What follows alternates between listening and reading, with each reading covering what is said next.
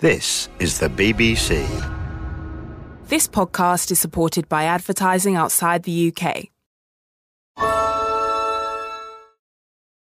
Let's be honest, the days of only dating one person at a time feel a little old school. In the recent Dating Diaries report, eHarmony found that 45% of Gen Z singles are comfortable dating more than one person at the same time. But while dating multiple people at the same time is fine when you're honest about it, it can be exhausting constantly searching for that special connection. eHarmony can help you find someone who gets you. Their well-rounded personality quiz and expansive profiles help to show the real you and can lead to that genuine connection you've been searching for. So join the dating app that helps you find someone who gets you and see for yourself. eHarmony. Get who gets you. Start free today. BBC Sounds. Music, radio, podcasts.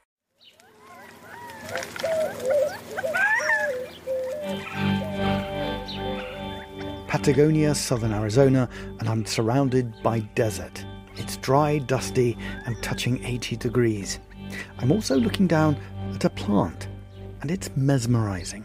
It's the perfect spiral where each leaf is between the two other before it. Because of this, when you look towards the center of the plant and its series of concentric circles, your eyes and your mind fix on patterns that for generations have fascinated indigenous people, botanists, even psychologists. They've actually demonstrated that meditating on that spiral shape has immediate physiological effects. The small plant is just one member of an enormous and diverse family, agaves. Succulents that, when seen at a distance in a desert landscape, might resemble a cactus, but are most definitely not. Agaves are in an entirely different group of plants related more closely to lilies and asparagus. This is Gary Nabhan, resident of Patagonia, one of the world's leading ethnobotanists, a writer and activist. Among his many influential books is the recently published Agave Spirits, the past, present and future of mezcals, the drink we'll be focusing on in this programme. But for now, let's stay focused on the main ingredient, the plant we're staring at in the desert. Agave plants can take decades to mature. In the harshest of environments, with little access to water, they slowly grow within their spiral of leaves a pineapple-looking heart, the piña. This fibrous, starchy, sugary heart stores an impressive supply of moisture and energy. If left to its own devices, the plant will pollinate once in its lifetime and, in a desert landscape, play a crucial role as a keystone species. There would be a flower here that might be 2 to 4 centimeters long, a tubular flower, that the bats have very long tongues and they hover in front of the flower. And while they're sipping nectar, pollen is brushed on their noses and sometimes on their wings. When they go to the next flower 100 meters away or 10 kilometers away, they carry that living pollen and pollinate that other plant. Some of the bats that I've helped radio collar have shown up 120 kilometers away on the same night. However, thousands of years ago, humans figured out that the piña, the heart, can have many valuable and delicious uses. And in these arid landscapes, over millennia, people have interacted with a mind-boggling array of agave diversity. There's about 14 domesticated species and another 40 to 60 wild species that are elaborated into distilled beverages in Mexico from this one group of plants, the agave. Compare that to whiskey, rye, scotch, rum, or gin, where usually only 2 or 3 crops are used for that: wheat, barley, and corn, or rice and sugarcane. This is so much more diverse in its basis from the plant kingdom, but in addition to that, instead of one highly genetically engineered brewer's yeast to convert the sugars in the plant to an alcohol, in some batches of mezcal there might be 30 kinds of yeast and 70 kinds of fermentation bacteria, over 100 microbes that are helping pull out different flavors and fragrances from the plant's materia prima and converting that into something delectable that we sip. So really there's more biodiversity in a single bottle of Mezcal than in all the scotches in the world or all the gins in the world. And I'm not trying to put down those other drinks because I value their place in our cultures too, but Mezcals have them beat by a long shot. More from Gary Nabhan in a moment. Agave spirits, including mezcals, are not only among the most diverse drinks in the world, but as they've grown in popularity globally, they've also become one of the most debated, disputed and controversial spirits you can encounter. But before we get into that, let's follow one example of the process that transforms this succulent plant into a spirit. From southern Arizona, I've crossed the border into Mexico, headed 1,500 miles south and on to the state of Oaxaca. I'm visiting the farm of mezcal producer, or mezcalero, Eduardo Lalo Angeles, and it looks as if the earth is on fire. In a patch of land, roughly a quarter of a tennis court in size, steam is escaping through a mound of dark earth, inside which are hundreds of piña, the hearts of agave. They've been cooking for 5 days, and the moment has arrived to remove them by hand, as my guide, mezcal enthusiast Chava Paraban, explains. So it's a conical oven that has been digged into the earth, and what they will do... How deep? In this case, this maybe will take maybe 6 tons of agave, I will claim, 6 to 8 tons. It goes down maybe like 1.5 meters, 2 meters. Diameter, I think we're talking about 4 to 5 meters. And what they will do is they will throw wood in the middle. They will set that on fire and will then start throwing stones on top. You're transferring all this energy of the wood to the stones. And then when they're ripping hot, you throw agave fibers on top of that to protect the agave you're going to be throwing on top of that. You pile all this agave, you cover it with dirt, and you let it cook for days and days and days. And what stage of the process are we at, do you think? We are at the happy moment. We are at the happiest of moments when they are retrieving the agave that has been cooked. Just to describe, there's a group of 6 people who are surrounding the pile now. Some people with their hands, I don't know what the temperature is, but they're taking the agave and then the soil off. And there's a basket as well. And so the cooked agave is being retrieved, collected. Yes. And it's such a sight because it's steam. It's steam. It's the heat coming from the ground beneath the agave that's making its way through the pile. It's such an amazing sight. Every time I have the chance to come at this happy moment, I bring a little mezcal with me because I like to be drinking this and trying this. Cheers. Cheers, sir. While I'm smelling this because I'm getting the full picture.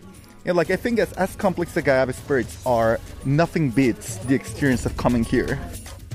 What happens next and the small and large differences you'll find in each farm or palenque is so complex and diverse, entire books, such as Gary Nabhan's, have been written on the subject. But to sum up, after the agave is cooked, it's crushed and broken down, then placed in barrels or vats to spontaneously ferment before finally being taken through the magical process of distillation. The agave spirits we're focusing on in this programme, with the huge genetic diversity of the agave itself and thousands of producers tucked away in remote parts of Mexico, one batch will be different to another. On Lalo's farm, from the bottom of a pot still that looks as if it comes from another millennium, a clear liquid is gently trickling. You have a pot down there, a ceramic pot that is receiving the heat, that has all those fermentation juices, that's allowing for alcohol to evaporate, and then you have, if you come here, this is your condensation. So it's condensing here. You see, there's a little piece of rope there. It doesn't have, but they put a piece of agave, an agave leaf, that will collect the mezcal, and that is going to be directed outside. So if you put your finger here, you have mezcal. What proof is that? Oh, that's low. That's in the 30s. and that's what you do. Super interesting. In fact, you do it all over again, and the second round of distillation takes the strength of the spirit well into the 40s. What we're witnessing at Lolle's farm is unique to his family's Palenque, but in the last decade or so, because of an explosion in interest in this drink, recorded production has increased, according to one estimate, from 1 million litres in 2011 to more than 8 million litres today. And as with the most famous agave spirit tequila, big money is moving in and operators are scaling up. The concern is that if this trend continues, the authentic spirit of Mezcal could be lost. Gary Nabhan. The diversity is not just in the plant and microbial material in the bottle, but the ways that is carried from the field into the fermentation vat, the still, and into the bottle.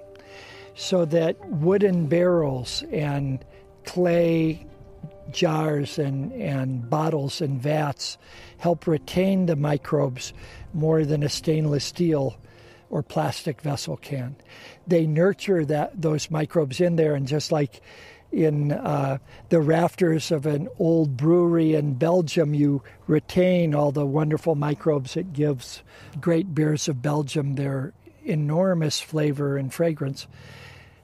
We need to keep those traditional processing techniques like the ones in Oaxaca, not just for tradition's sake, but because they are the conveyors of that richness of flavors and fragrances that the plant starts off with.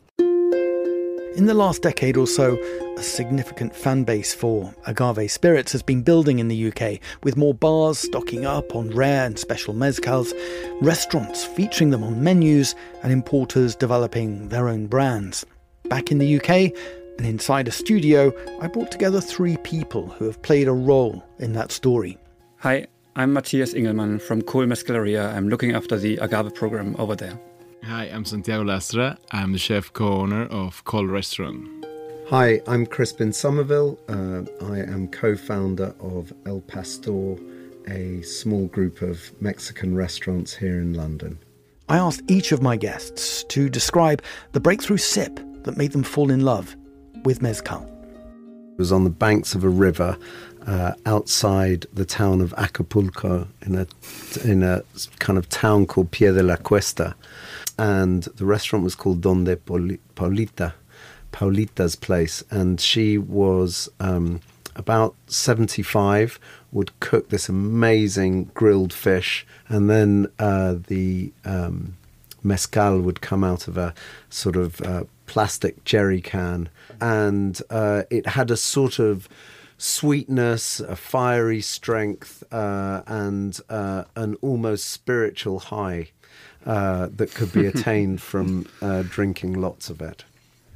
For me, it was in Mexico City, in a student flat with like 2 rooms, but you have like 20 people or 30 people or 40 people there. I don't remember.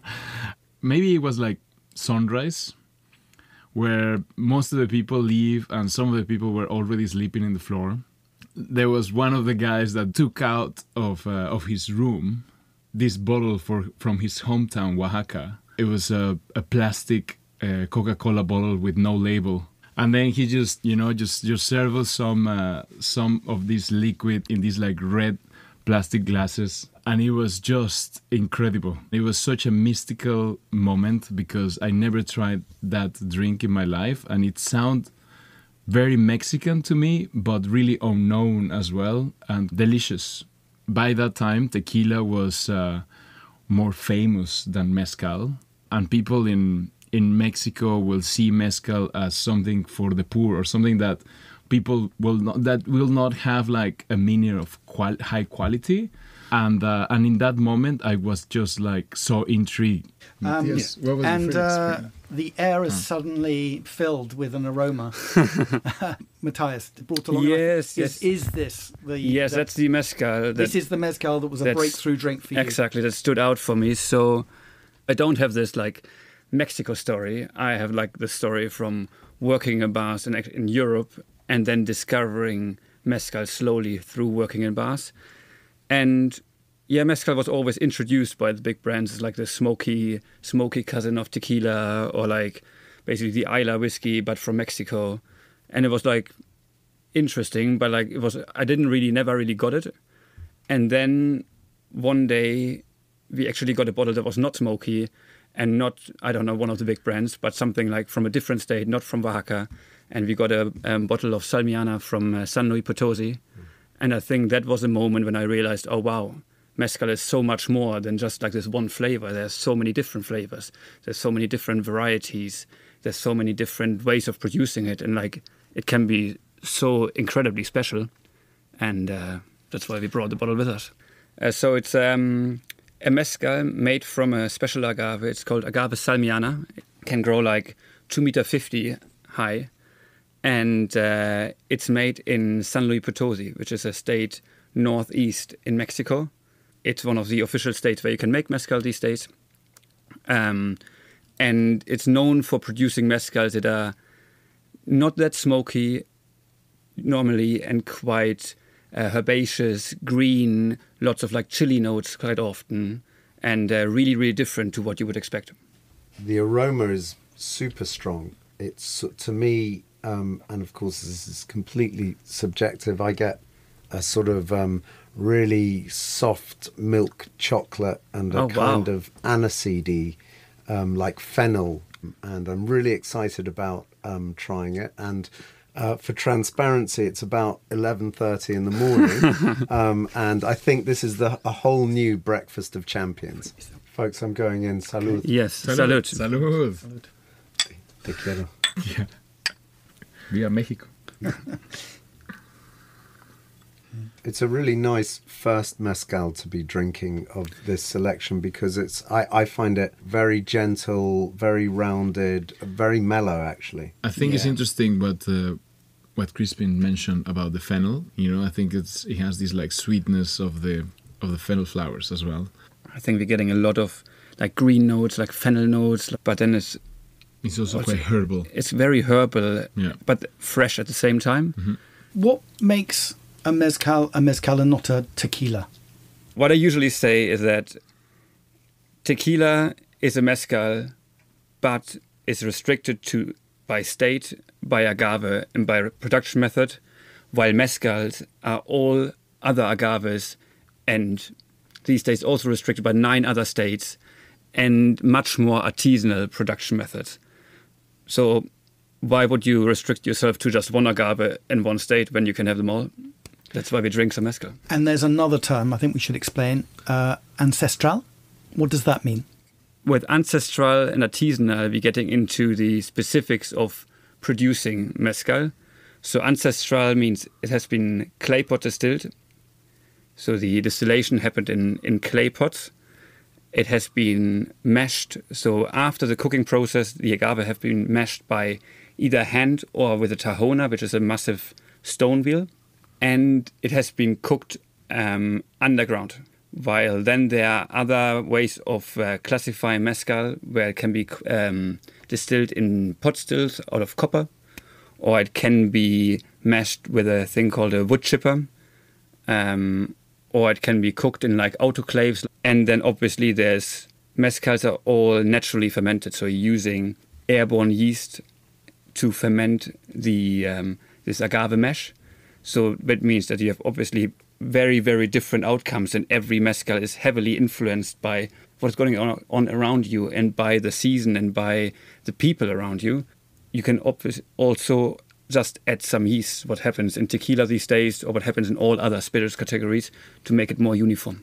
Okay, to take people through some of those terms and what does that mean for the taste of the drink? You've brought some bottles in. We brought actually an ancestral mezcal.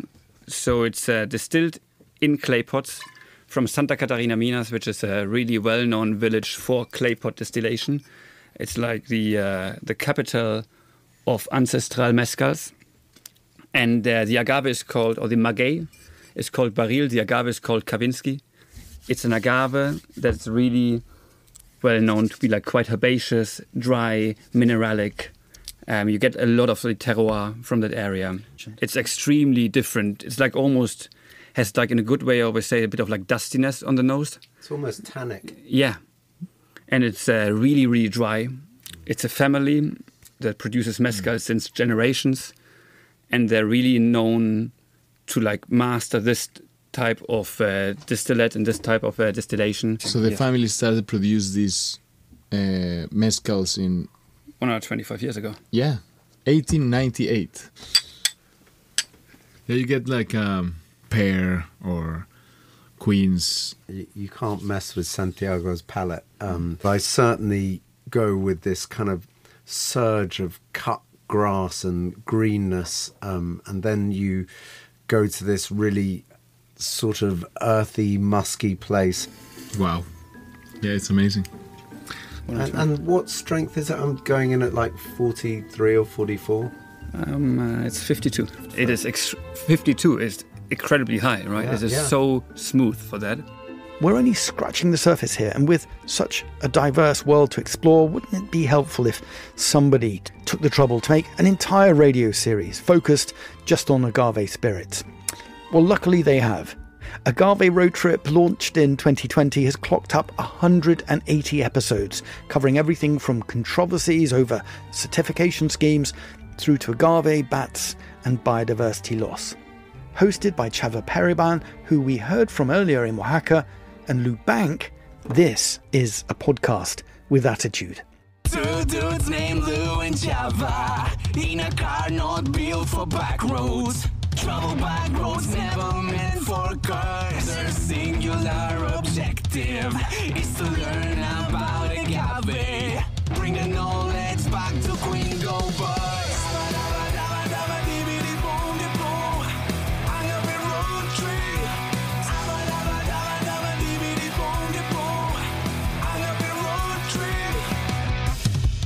As the name implies, Agave Road Trip takes listeners out into the field in search of the flavours of rural Mexico, sharing knowledge about agave spirits with the aim of supporting small-scale producers and their communities.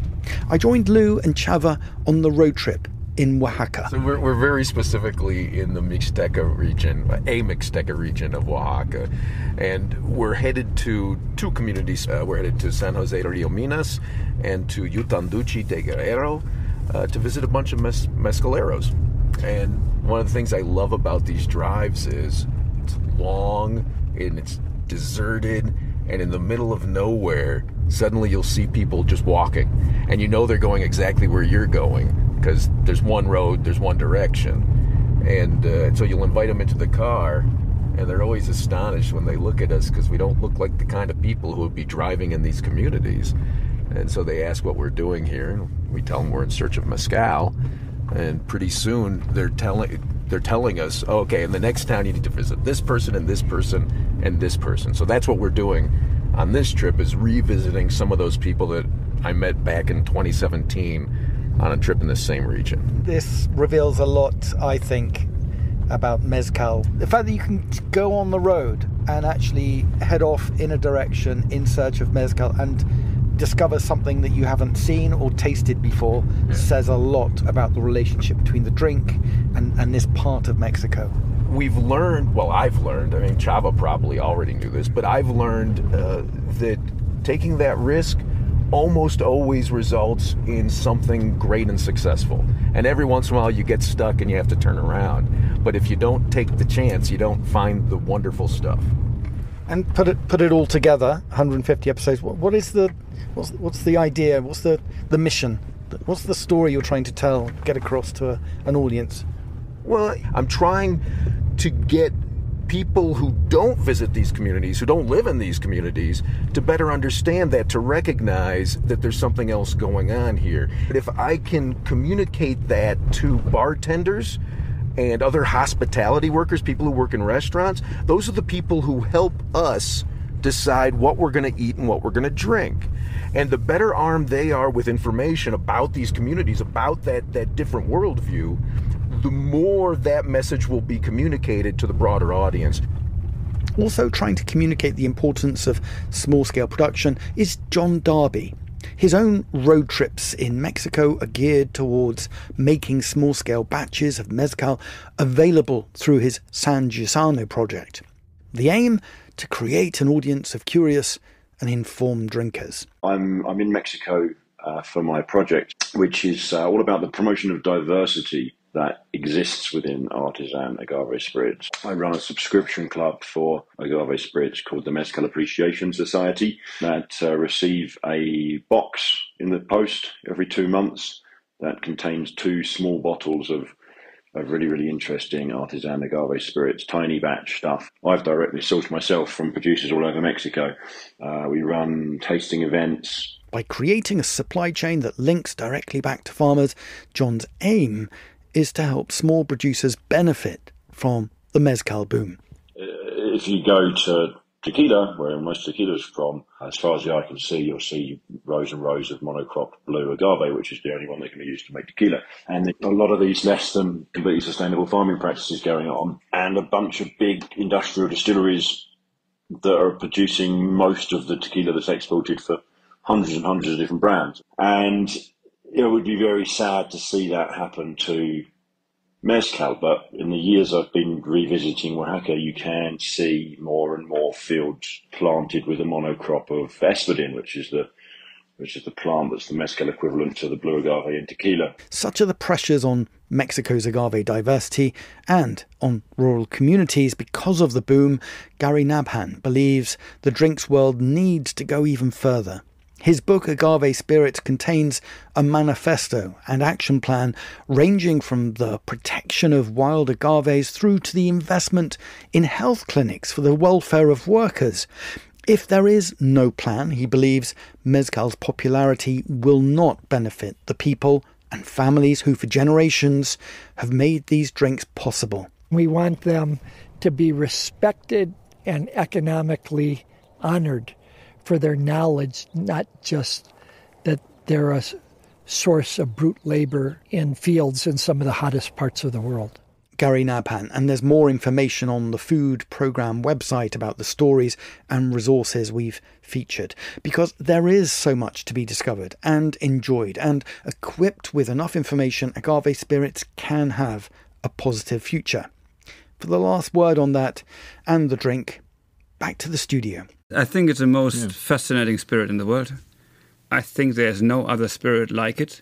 Just from a technical level, the way how it is produced, the way how this agave grows over such a long time, but then still this like incredible artisanal process of producing it with the elements of nature involved in it.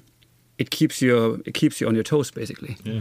It's just incredibly fascinating. It's I think a really beautiful illustration to the point that you just made is Matthias has just pulled out a bottle of Jabalí. It's one of Col's own mezcales. It starts with mezcalero, the name of the mezcalero, the guy who made it. Then the village that he lives in, which is Santa Maria Zoquitlan, the state of Oaxaca. How long the agave was growing for, which was 12 years. How long the agave was cooked for, which was 72 hours. Over which woods, encino and mesquite. What the device was to mash it up afterwards, which was a horse-drawn taona. None of this is marketing crap. This is the story. The fermentation, 6 to 8 days in pine vats. Distillation, twice in a copper pot still. How much of it was produced? 1,000 litres. When was it made? April 2021. And that's what we get to drink right now. Come on. Salud. Salud.